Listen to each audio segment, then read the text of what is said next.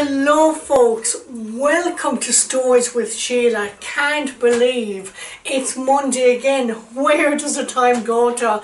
Anyway, welcome to my YouTube channel, and if you haven't subscribed already then please do and be part of our mental wealth community. So today's story is about no regrets, and it's called Sister Mary Takes Flight. And the story takes us back about 4 years ago when I decided that I wanted to produce an online show on suicide, which is a topic I'm very passionate about, but I didn't have the funds to do it. So I decided to raise some money, and I decided in doing that, what would I do that absolutely scares the head off me, and that is taking to the skies. So I decided as Sister Mary that I would do a tandem hang glide with my brother Jeffrey. So to do this I had to arrange to fly back to Ireland, to arrange timings with my brother who does hang gliding to be able to do this. And basically, to make a long story short folks, this happened twice. I went back to Ireland, I had arranged to do it, but unfortunately because of the weather I couldn't do it. And this happened at the last minute folks. So, you know, for someone who used to suffer really bad with anxiety and panic attacks, the amount that it took me to build myself up to get to the point where I felt I could do it was just incredibly exhausting, as you could imagine folks. And then with it not happening, OMG, that was just another story in itself.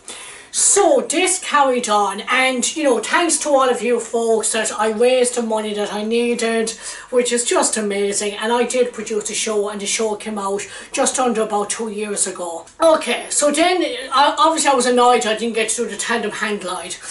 And then I was going to Turkey last year. I was going to Isle Deniz, and I was aware that it's quite popular for parasailing.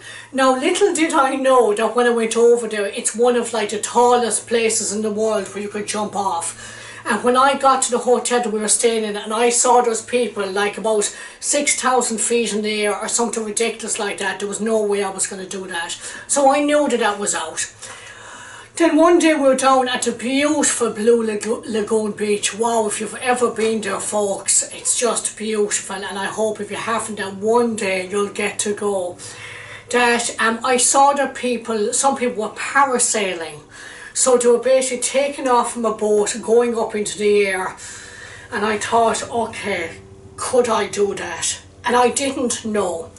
And again, to make a long story short, I thought about it, and I just thought actually I didn't have the bottle to do it.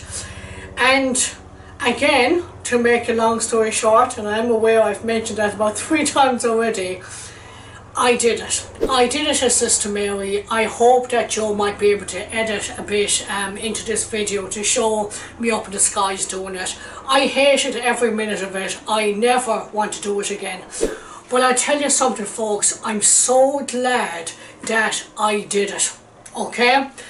And the amount of coping mechanisms I had to use to get myself to do it is unreal. So folks, if you want to learn how I managed to get through my own anxiety and panic attacks and actually feel the fear and do it anyway, well then come to my show, my mental health show 7 I'm so excited about, on World Mental Health Day on the 10th of October, Saturday night. It's going to be live via Zoom, and you can book your tickets to Eventbrite, and that's going to be on the link on the right up below this video.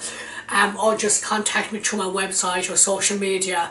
Because I just can't wait to share all my coping mechanisms and techniques, because during this day anxiety, uncertainty, worry is just so prominent, and that if you're affected by this then please come and join me on the night for my show. Okay folks, you know what time it is. Okay. So let's see what we got. It is the saying of the week folks. Okay. So this I know is from the lovely Hadisa, and Hadisa does these fantastic jars, and it's all from www.goodthoughtsbank.com folks, and they're full of fantastic sayings from people. And here's one. The most common way people give up their power is by thinking they don't have any. Wow, I really want to say that again because I really believe this, and this is by Alice Walker. The most common way people give up their power is by thinking they don't have any. Folks, we are far more powerful than we realise. And I'll talk more about that in the show as well. Okay, time for a bit of water, folks. Might be vodka, who knows? Okay, so what's it going to be? Is it going to be a song? Is it going to be an Irish tune? Is it going to be a dance? I have no idea. I'll put it out. It's a dance! My God. Do you know what? I don't know why I cringe when it's a dance. Probably because I don't have the right underwear on. But hopefully this recording is high enough that you don't see me bouncing up and down inappropriately, if you know what I mean. Okay, so I did think about this earlier on if this came up, and I've decided right that, okay, look, we got to do what we need to do during these times. And I love to dance. I know I cringe when I pull out a dance, but I actually love to dance, folks. And I love doing stupid robotic dancing.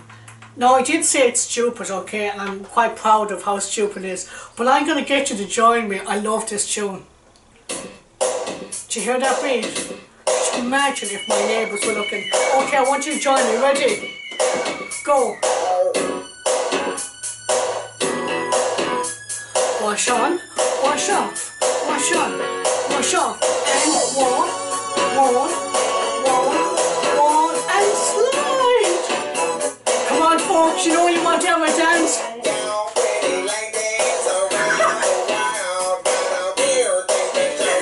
Okay, folks, I hope you have a wonderful day, and thank you as always for watching. See ya.